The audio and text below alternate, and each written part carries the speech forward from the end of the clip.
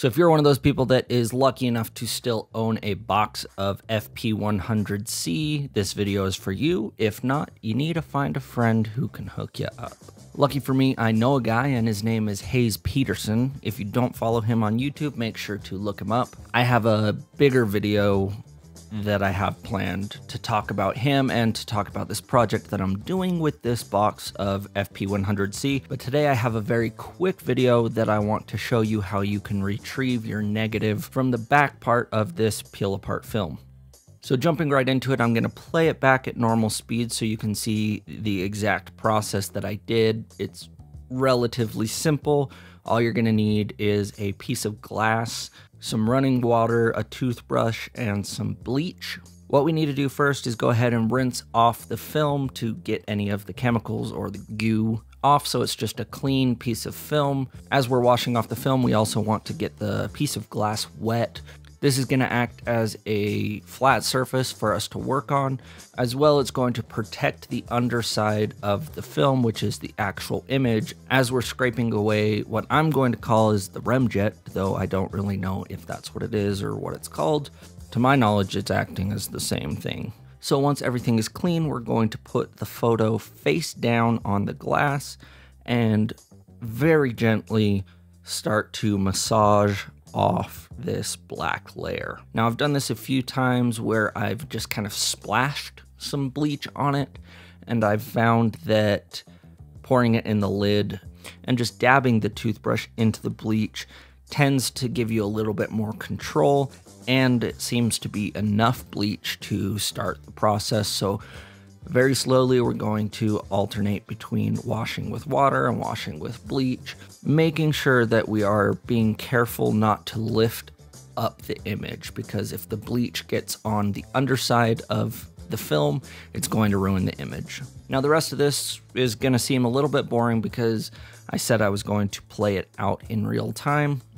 It's just repeating those same steps until the image is clear, and then you're going to make sure to rinse everything off. I take my gloves off because they still could have a little bit of bleach on them, and I don't want to get the bleach on the photo. So after everything is rinsed off, we're going to carefully peel off the film from the glass, make sure everything is rinsed, and then hang it to dry for a few hours.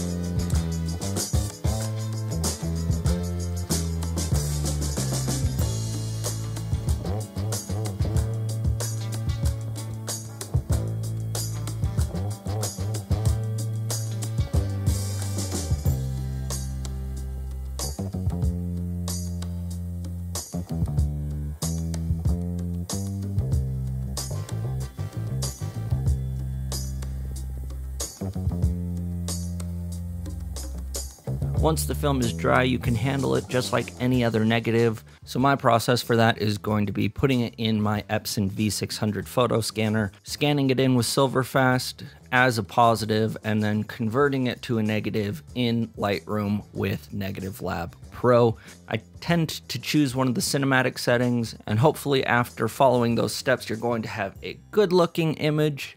This is what mine looked like. I know this film gets even more rare every day, so this is a very niche specific video that's not going to apply to a lot of people, but I hope there is someone out there that this will apply to and it will help. And if that is you and this video found you, or you found the video, thank you for watching. And for anyone else who may have watched this whole video knowing that this doesn't apply to them, a special thank you to you. You're the true MVP. I hope you all have a great, fantastic rest of your day.